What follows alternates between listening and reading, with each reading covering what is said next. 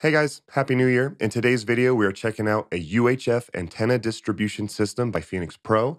This is the PAS-225. So this system will do quite a few things. So most importantly, it will power all of your wireless gear, and it also distributes the wireless signal to all of your wireless receivers with just 2 antennas. So the benefit of doing something like this is that because if you have a bunch of wireless in a rack, you can have the antennas stacked on top of each other. And that's a great way to get your wireless systems to drop out or lose range and just have all sorts of problems. So these antennas instead will send the wireless signal to all of your wireless receivers. So for example, if you have 4 wireless microphones all in a rack, that would be 8 antennas just stacked on top of each other, which again is not a recommended way to use wireless. So instead you can use something like the PAS-225, which will combine and distribute that wireless signal to all of the wireless receivers. So instead of having 8 antennas stacked on top of each other, you now only have 2 that send the wireless signal to multiple receivers. That might sound complicated, but it's really not that complicated. It'll make much more sense once we get through to the setup portion of this video. I've been using it live recently at a couple of my gigs,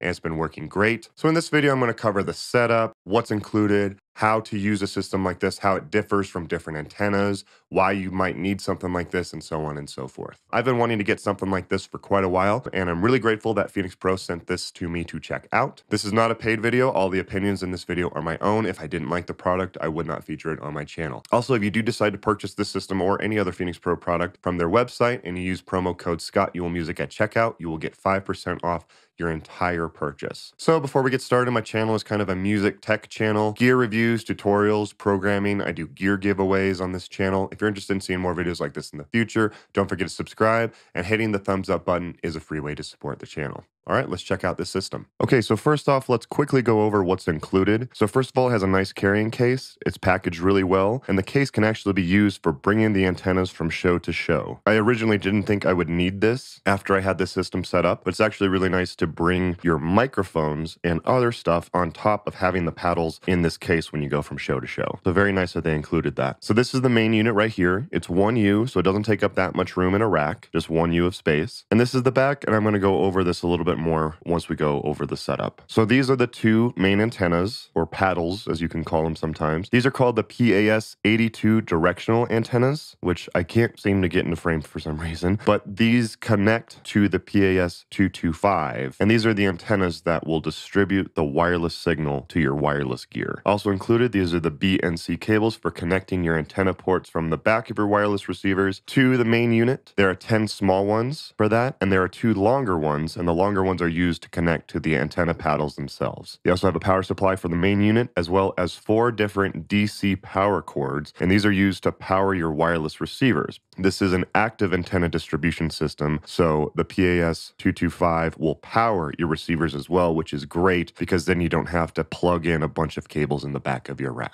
Okay, so for setup. So for this example, I will be doing this with a PTU-2U, a PTU-1U, and a Shure SLX-D system. I already put everything in the rack for this video, and I've done reviews on all of these, which you can see on my channel, which I'll post up above and down below. And I'll also post down in the description the different rack cases that I recommend with different sizes. Okay, so a few things to know about what type of gear will work with this. So first of all, you'll notice that in my rack, I have some Phenyx Pro wireless gear, as well as my Shure wireless gear. So yes, that does mean that this can work with other wireless systems, not just Phenyx Pro products. So this is a UHF antenna distribution system. So that means if you have a wireless system that operates between 400 and 950 megahertz, it will work with this system. So if you use something in like 2.4 gigahertz, this will not work for you. If you don't know what that meant, I have a video about that. You can check it out by clicking the link up above or down below in the description. Okay, and second, your antennas have to be removable from your wireless systems. So with all the systems that I'm using, the antennas come off and you can attach them with cables to get them to the front, or you can just attach the antennas to the back. So some gear, like this is my old PGX system, the antennas do not come off of this. I cannot remove these antennas, and therefore it will not work with this system. So you do have to make sure that your antennas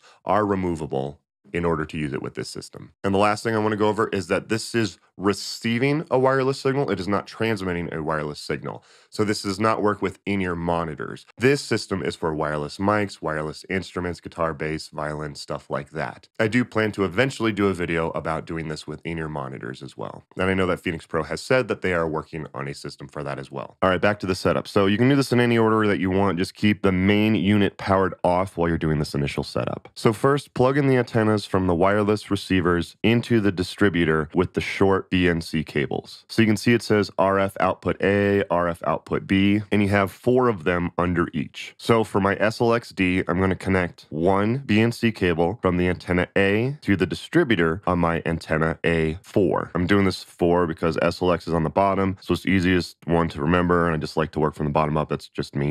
But I'm connecting it to A4. That's for the SLXD. Then I'm going to connect another BNC cable from antenna B to the distributor on antenna B4. So you do want to make sure that they're connected to the correct number. So for the SLX, I'm going into A4 and B4. You don't want to do like A4 and B3, for example. If your wireless only has one output, you can choose either A or B antenna. Just make sure it's not being used by another wireless system. So if I had another system that only has one antenna, I would go into A3 and I would leave B3 blank. So next, I'm going to connect the PTU 1U antenna A to A3 and antenna B to B3. You can probably see what you're supposed to do now. And I'm going to repeat the process for the other 2 outputs from the PTU 2U as well. So you get the idea. Okay, so now you want to plug the antennas or the paddles, the PAS-82 antenna paddles, into the distributor. And that's where these longer BNC cables are for. And you want to connect this where it says antenna A and antenna B. So when I do this live, I'm going to attach the paddles to a mic stand and, they'll be at the correct height. For this video, I'm just going to leave them on top of the rack just so it fits in the frame. So in order to connect the paddles to the distribution system, you're going to take one of the long BNC cables and plug antenna A on the distribution system into one of the paddle antennas. And then you're going to do the same thing where it says antenna B, and you're going to plug that in to one of the PAS-82 paddle antennas. So next, you're going to want to power your gear because, again, this is an active antenna distribution system, so it also powers all of your gear, which is awesome. The power is coming from one spot, and you don't have to have a ton of different power cables in the back of the rack. So using the provided cables, you have these 4 ports up here, 2 on this side and then 2 on the other side. It says 12 volts, 1.1 amp max total. Most wireless systems should fit into this. I mean,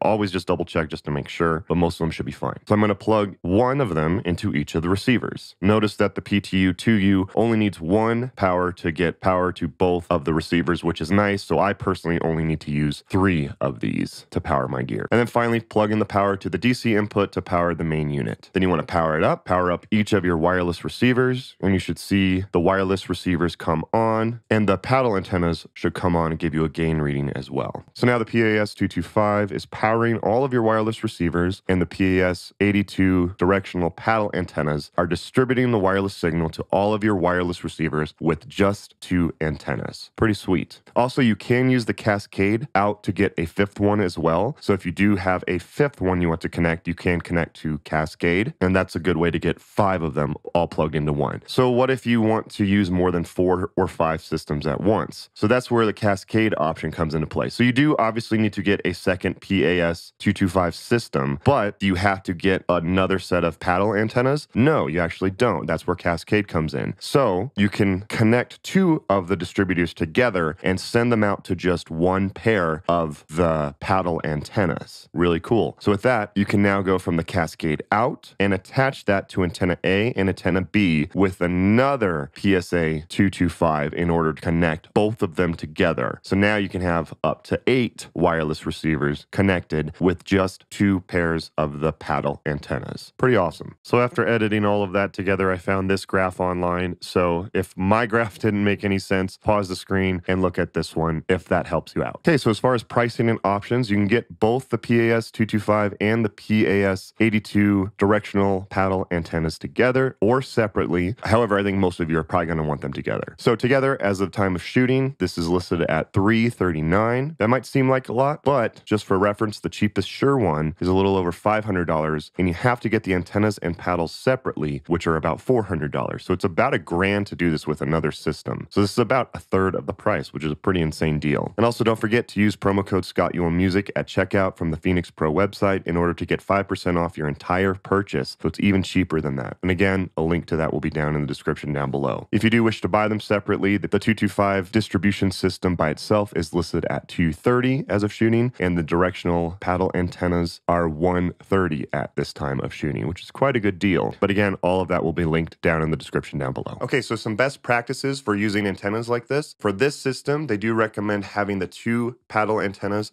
1.5 meters apart and 1.8 meters high. That's what they recommend. Stick with that as best as you can. So these antennas are directional antennas, and that means that they're going to receive the signal from a specific direction. So these, are more normal antennas, and these are omnidirectional antennas. So that means it's going to get the signal from everywhere, front, back, left, right, it's going to get it equally all around. So these are directional antennas, which means that they're going to pick up the signal in the way that they are pointed and reject the wireless signal coming from behind it, which is what you want. These are often, to the side of the stage or at front of house, pointed directly at the stage. So that's a good thing. It's going to focus on getting the signal from the stage, which is where it needs to be getting signal from, and it'll reject the signal coming from other places behind the stage and stuff like that. With any antenna, having direct line of sight is definitely the best way to have the most reliable signal as well. If you are going to put them at front of house or in the back of the venue or something like that, this can be common for like bars or some venues or churches and stuff like that,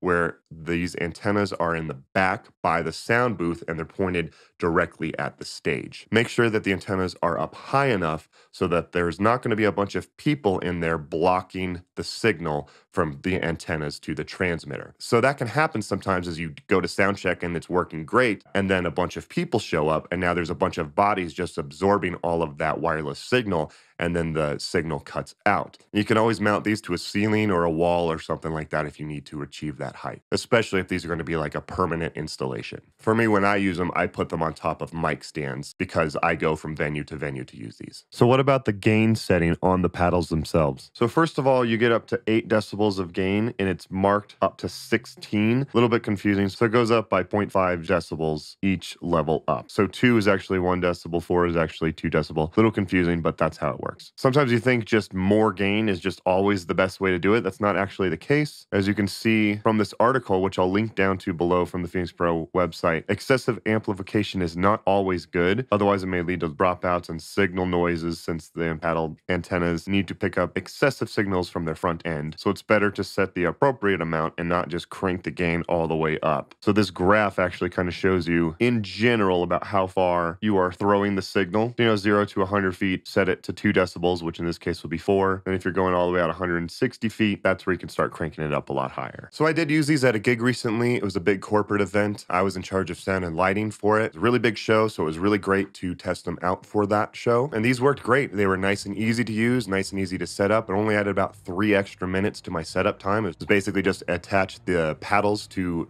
mic stands and plug them in, and that was basically it, and point them in the right direction. They worked great. None of the wireless that were attached to it cut out at all. I also did a range test. I walked as far as I could. It was a really big room. I walked as far away as I could from the receiver. The signal worked great. Check, check. Hey, hey. That's working. Zoom in. Back out. Check, check. Hey, hey. Yeah, yeah. 1, 2. All right, that works. So it worked great at that event. There was another event that I brought it to that was a much smaller space. One of the things that they mentioned with these types of antennas is if you're right by it, if you're like 10 feet from it, you shouldn't be using something like this. It's unnecessary, and it'll actually probably make it actually worse. I did an event. I don't know I don't know if you guys have the same experience as I do. If I do like a decent amount of private parties and corporate events and stuff like that, sometimes they give you just a nice, great, awesome stage. They want it to look great. And other times they're like, oh, a 6-piece band. Well, a human can fit in a 1-by-1 space, right? So let's do a 6-by-6 stage in order to fit 6 musicians on there. I'm being, a little sarcastic, but it was a very tiny space. I didn't know that until I got to the venue. But I did what I'm sure some of you would do as well. I have new gear. I'm going to use it. I don't care. So I set it up anyways. So I was right by these antennas. Like right there. It was like 5 feet away from me.